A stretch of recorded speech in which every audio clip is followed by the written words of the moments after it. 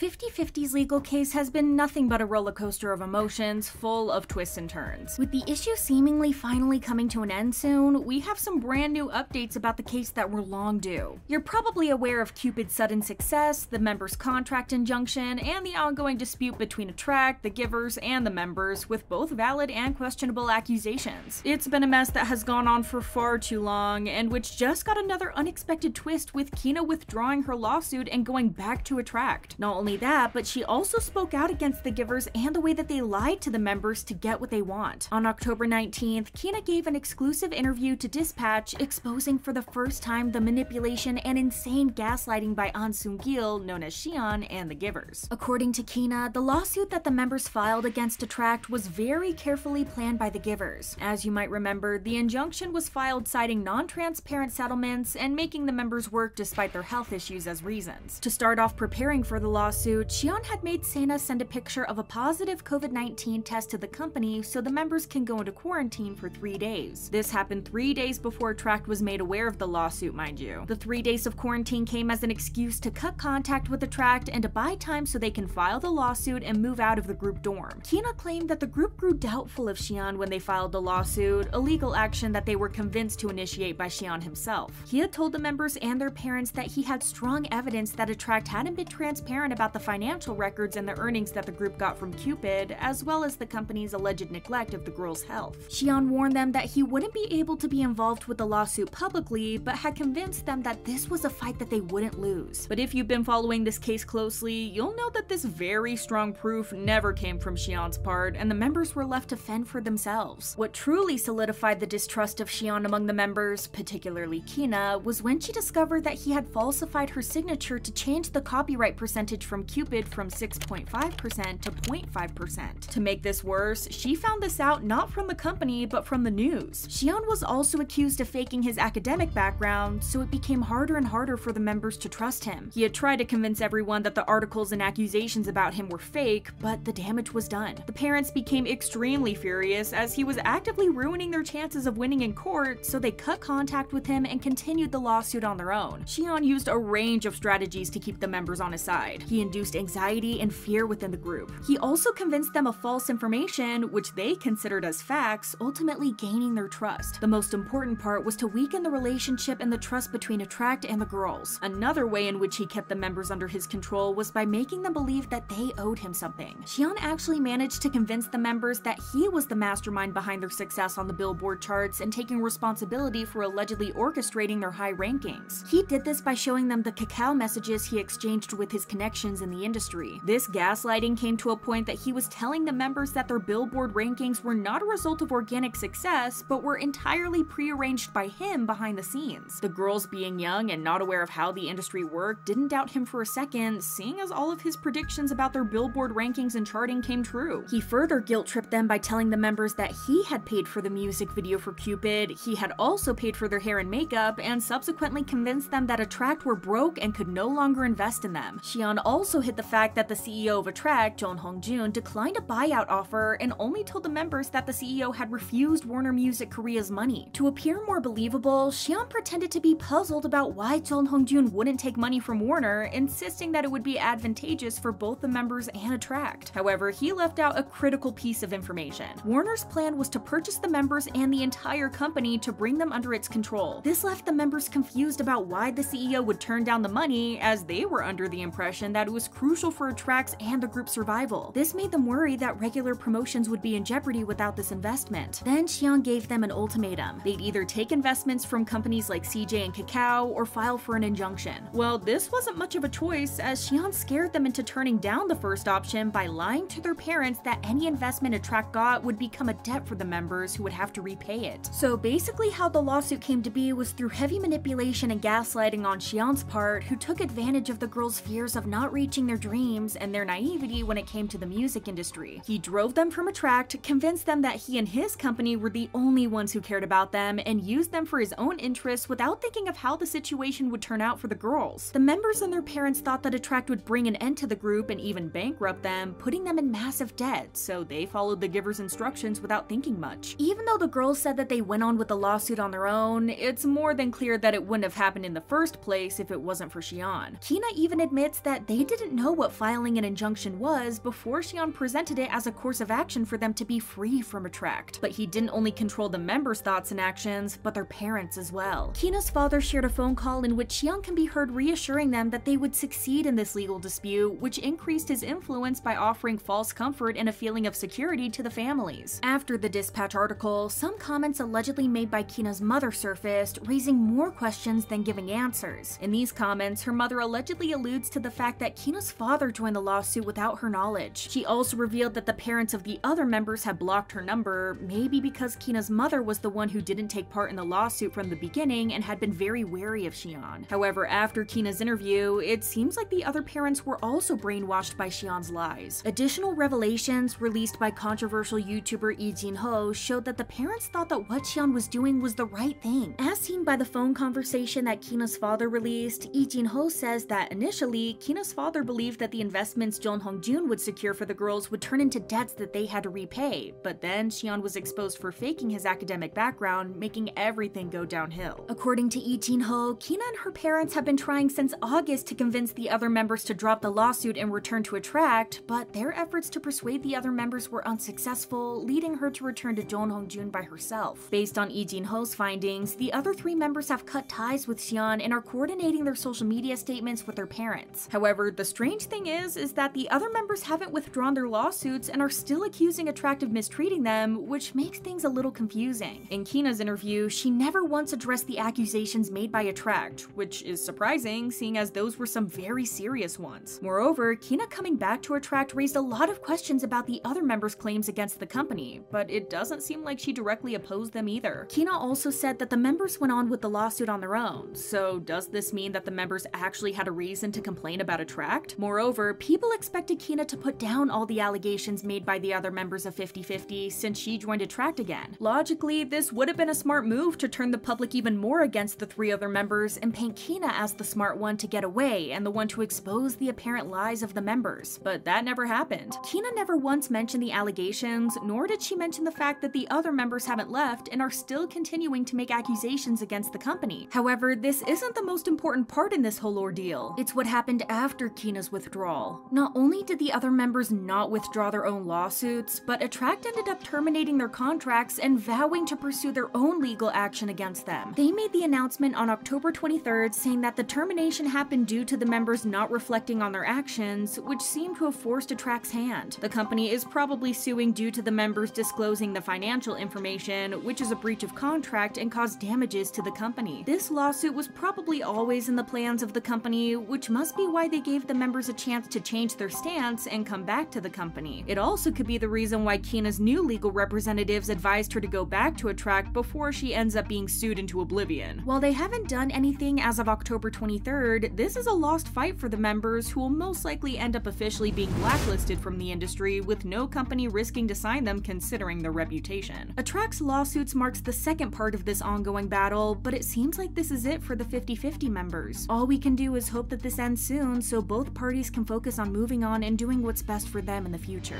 Share your thoughts in the comments and we'll see you next time. Bye guys!